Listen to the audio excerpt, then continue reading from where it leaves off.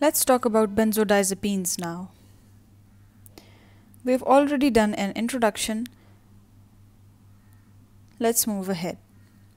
Now, benzodiazepines have a benzene ring fused to a 7-membraned diazepine ring. The site of action of benzodiazepines is the thalamus, midbrain, ascending reticular formation, which regulates our wakefulness, limbic system, brainstem, etc. The receptor that it acts on is GABA A receptor actually, which has specifically benzodiazepine binding site. There are two types, BZ1 and BZ2, similar to the alpha 1 and alpha 2 and 3 in the previous videos, just different names. BZ1 is for sedation, BZ2 is for anxiolytic and cognitive impairment. It acts on both of them, of course. Let's do some classification. Benzodiazepines are divided into 4 groups: ultra short acting, medium acting, and long acting benzodiazepines. Ultra short acting benzodiazepines are triazolam and midazolam. I remember it with tri and mid, tri-mid. Short acting are lorazepam and temazepam.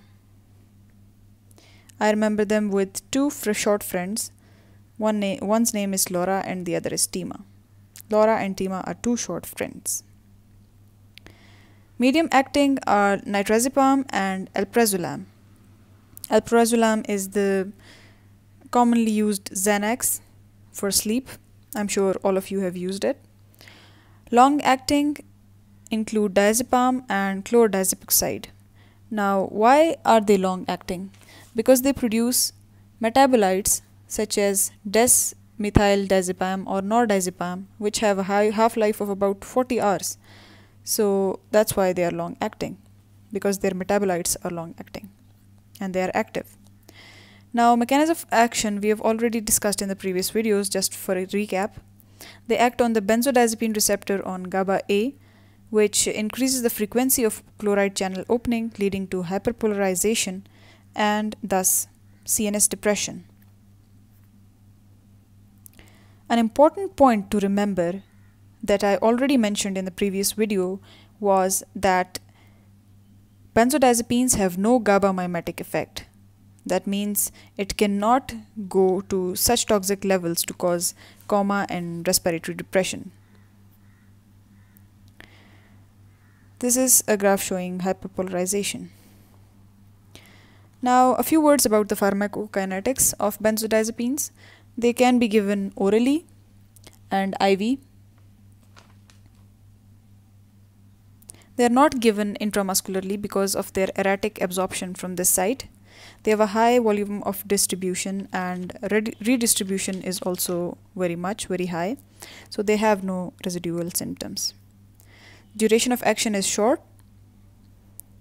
Now, metabolism, some of them are metabolized in the liver and some are not metabolized in the liver. Now, to remember which ones are metabolized in the liver and which ones are not, we have a mnemonic for those who are metabolized in the liver. It's found a CD in the liver. Now you can picture a CD in a liver. I know it's absurd, but just you'll remember it. Found a CD in the liver. Flurazepam, A for alprazolam, C for chlordiazepoxide, D for diazepam. Now for those which are not metabolized in the liver, the mnemonic is this lot is not metabolized in liver. Lot not. This lot is not metabolized. Lorazepam, oxazepam, and T for temazepam. Now let's come to the uses of the benzodiazepines. The mnemonic for the uses is AC diazepam.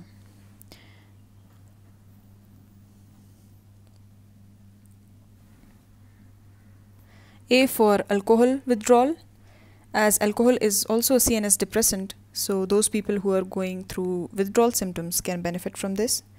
Conscious sedation. It's a special type of sedation where the patient can cooperate during minor surgical procedures. It can be used diagnostically for endoscopies and minor procedures. In insomnia, of course, it causes sedation. It is also used as an anticonvulsant.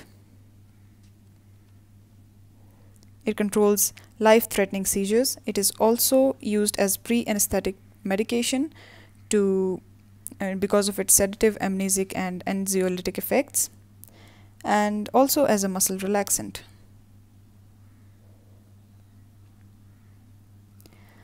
Now, the drugs used for anxiety disorders are load of chlordiazepoxide. When you are anxious, you have a load of chlordiazepoxide. Remember that.